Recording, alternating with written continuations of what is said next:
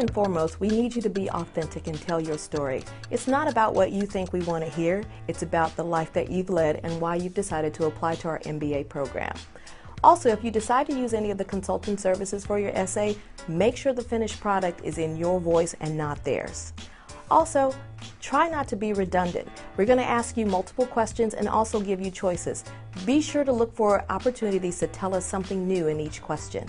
Be passionate, show us your interest, and tell us why you're interested in our school and how it fits into your future MBA plans. Every school will also ask you about your goals. Be sure to have a framework on the path that you plan to lead while you're in school and also after school. In your essay, it should be smooth, it should be a good read, and it should be something that tells us all about you before we get a chance to interview you. Good luck. There are so many do's and don'ts when it comes to interviews. Remember, first impressions count. When you come into the office for an interview, make sure you're dressed in business attire. It's important for both men and women to dress as though they're going for a job interview in a business suit. Make sure you have a firm handshake and make sure your handshake is not sweaty. It's okay to be nervous, but make sure you're friendly and personable. Make sure you're prepared. Make sure you've done a lot of research about both the program and the school and that you're ready to ask questions of the admissions officer.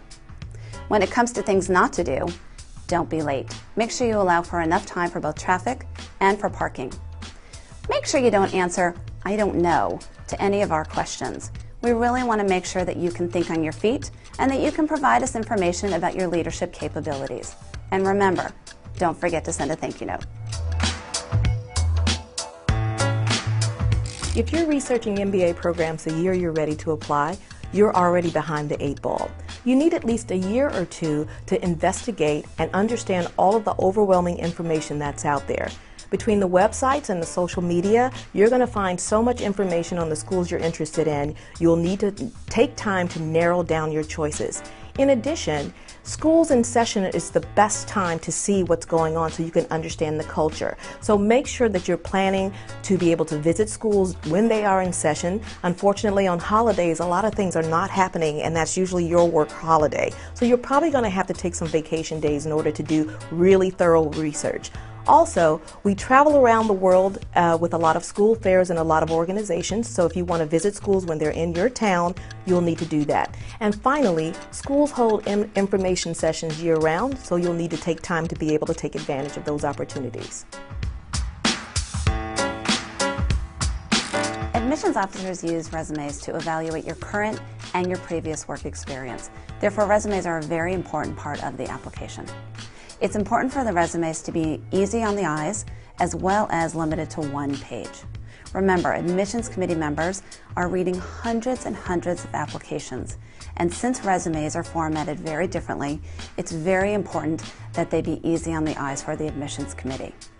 The font you choose is important, and the size that you choose is also important. Make sure the font size is not too small. And be specific in your resumes. Don't be general. We want to know all about your responsibilities, what you've done, what your leadership capabilities are, and what your leadership opportunities have been.